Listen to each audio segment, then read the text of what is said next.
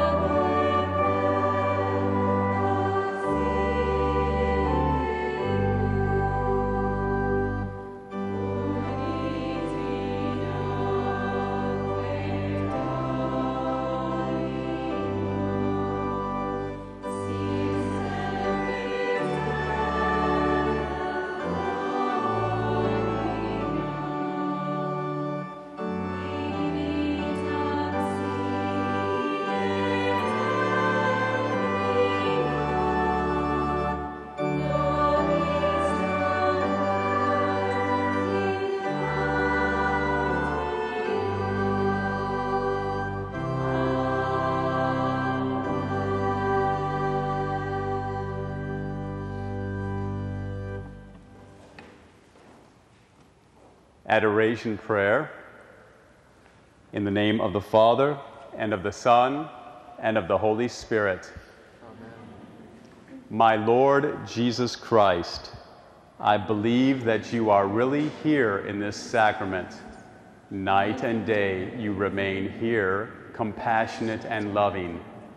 You call, you wait for, you welcome everyone who comes to visit you. I thank you, Jesus, my divine Redeemer, for coming upon the earth for our sake and for instituting the adorable sacrament of the Holy Eucharist in order to remain with us until the end of the world.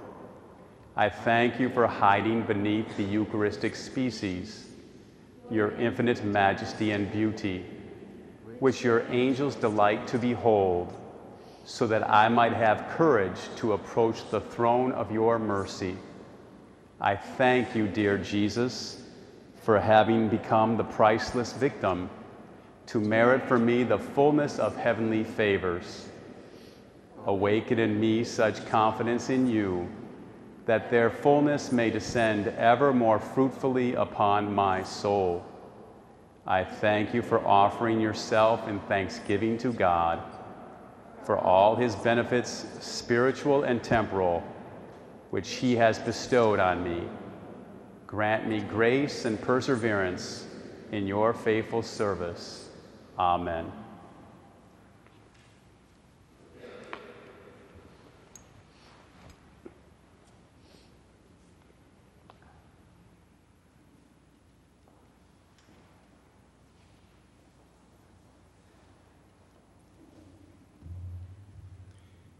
Please rise.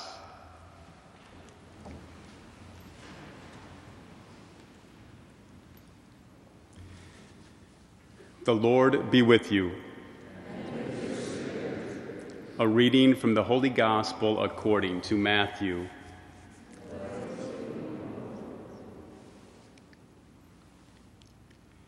When Jesus was born in Bethlehem of Judea, in the days of King Herod, behold, Magi from the east arrived in Jerusalem, saying, "Where is the newborn King of the Jews? We saw his star at its rising and have come to do him homage." When King Herod heard this, he was greatly troubled, and all Jerusalem with him. Assembling all the chief priests and the scribes of the people, he inquired of them where the Christ was to be born. They said to him, "In Bethlehem of Judea, for thus it has been written through the prophet, 'And you, Bethlehem, land of Judah, are by no means least among the rulers of Judah, since from you shall come a ruler who is to shepherd my people Israel.' Then Herod called the Magi secretly and ascertained from them the time of the star's appearance. He sent them to Bethlehem and said, 'Go and search diligently for the child. When you have found him, bring me word, that I too may go and do him homage.' After their audience with the king, they set out. And behold, the star they had seen at its rising preceded them, until it came and stopped over the place where the child was. They were overjoyed at seeing the star. And on entering the house, they saw the child with Mary, his mother. They prostrated themselves and did him homage. Then they opened their treasures and offered him gifts of gold, frankincense, and myrrh. And having been warned in a dream not to return to Herod, they departed for their country by another way." The Gospel of the Lord.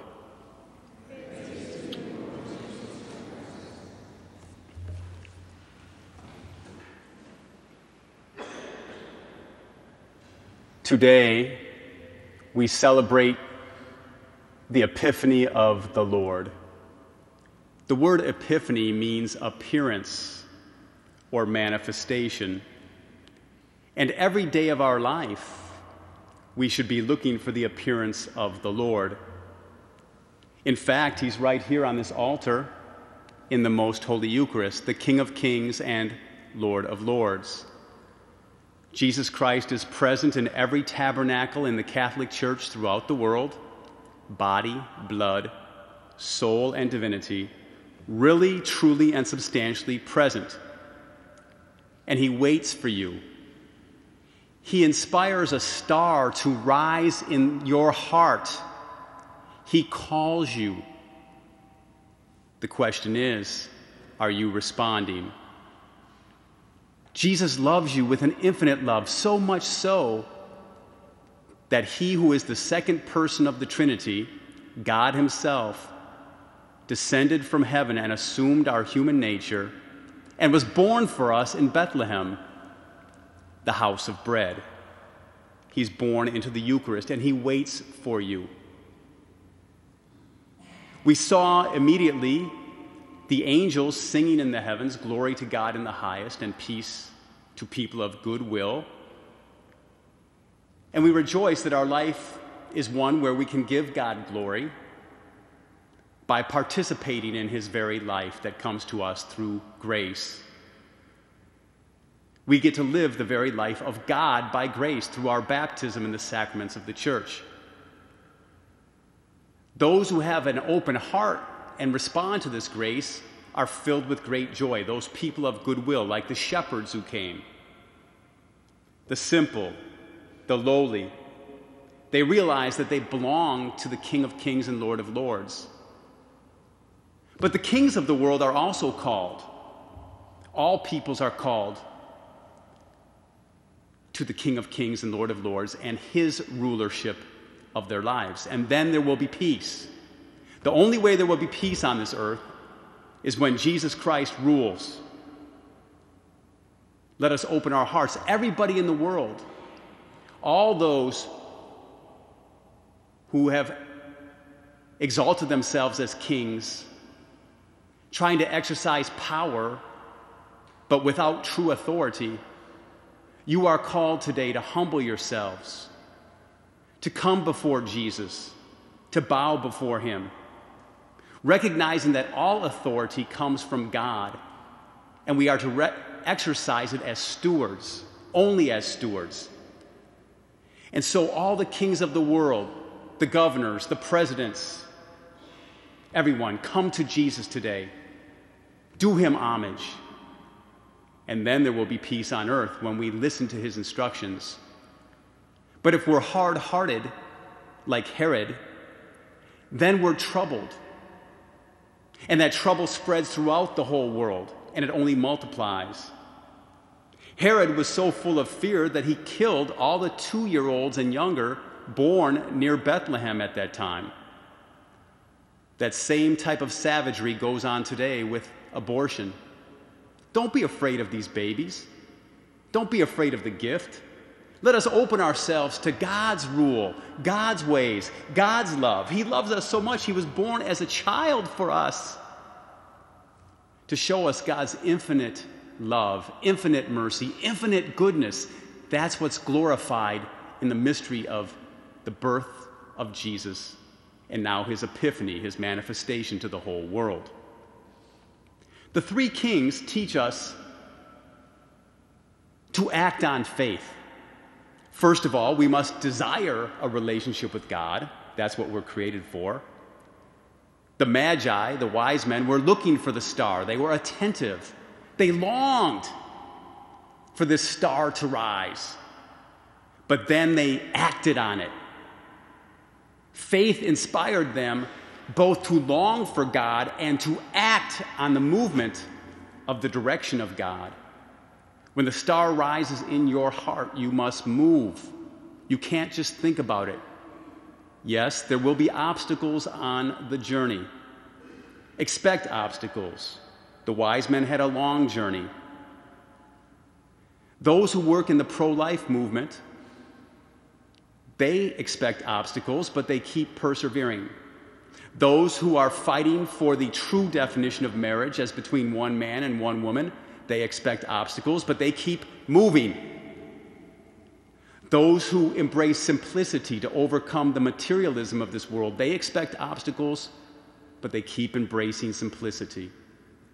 Those who obey God expect opposition from those who exalt themselves above God in this world, the atheistic liars of this world, plausible liars, but liars nonetheless.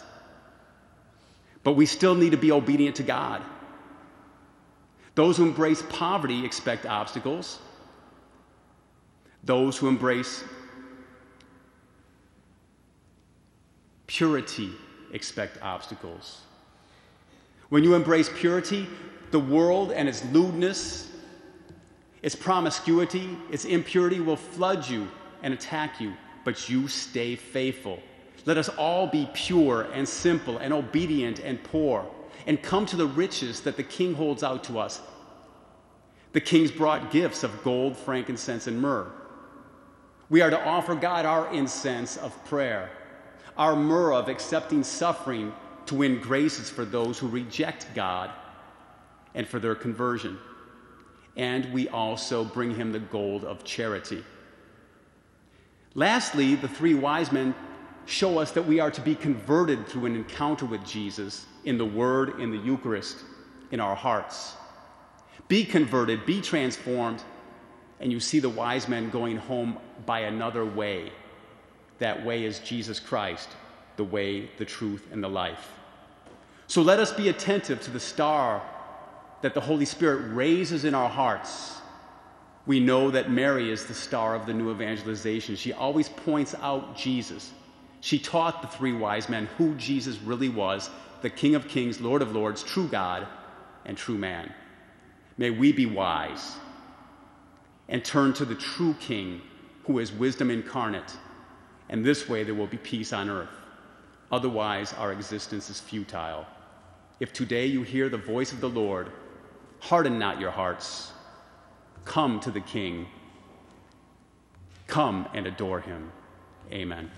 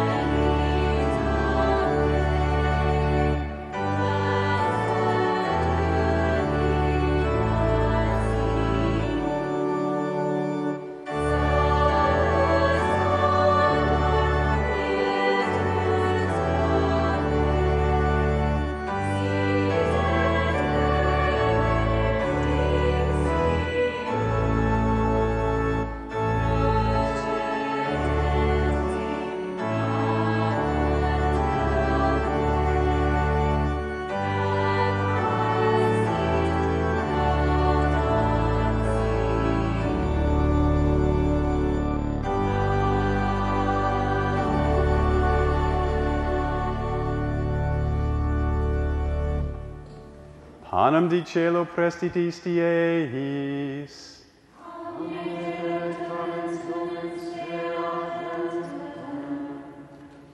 Oremus.